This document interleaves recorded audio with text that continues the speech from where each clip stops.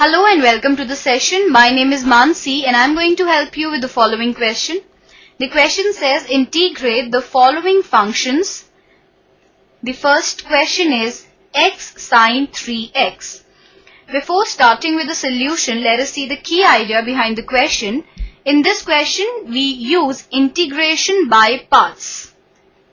We see that integral of product of two functions, that is integral of fx gx dx is equal to fx into integral gx dx minus integral of f dash x into integral of gx dx the whole dx. Here f is the first function and gx is the second function.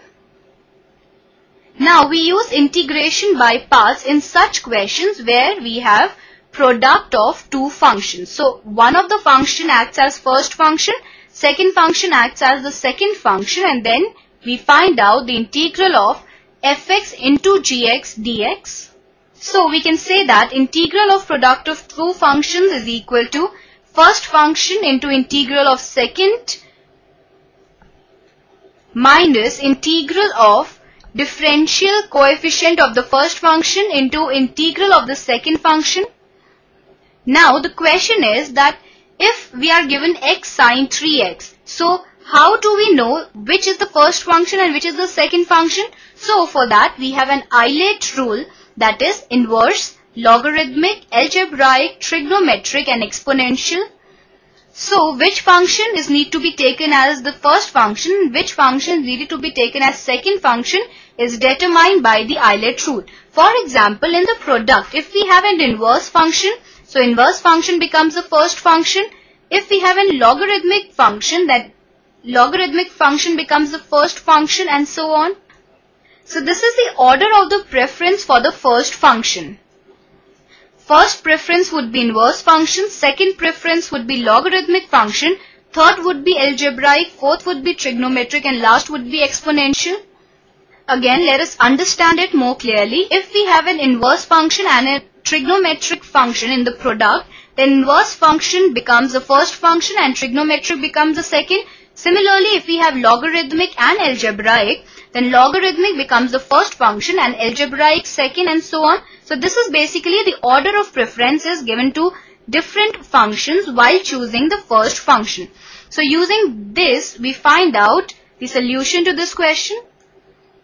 So let us start with the solution to this question.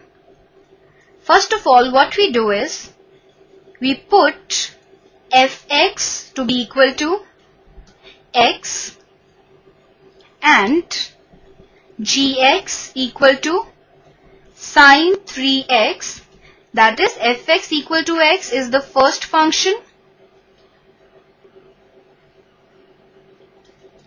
and gx equal to sine 3x is the second function. Now we see that according to the Eilert rule, whenever we have an algebraic function, that is x is an algebraic function, and whenever we have a trigonometric function, that is sine 3x is a trigonometric function, so algebraic function is given the preference to become the first function. So x will be the first function because that is an algebraic function.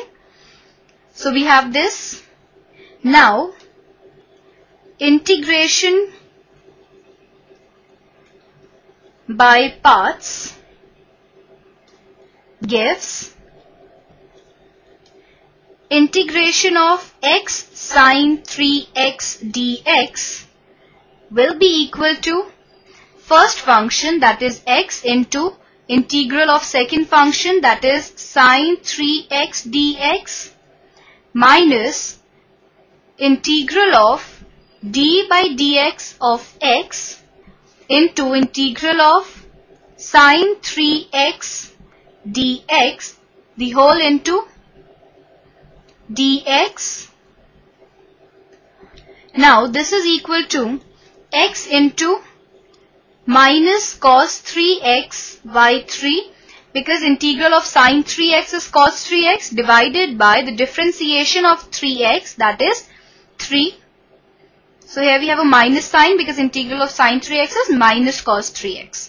minus integral of, now dx by dx is 1 into integral of sine 3x is again the same, minus cos 3x by 3 into dx.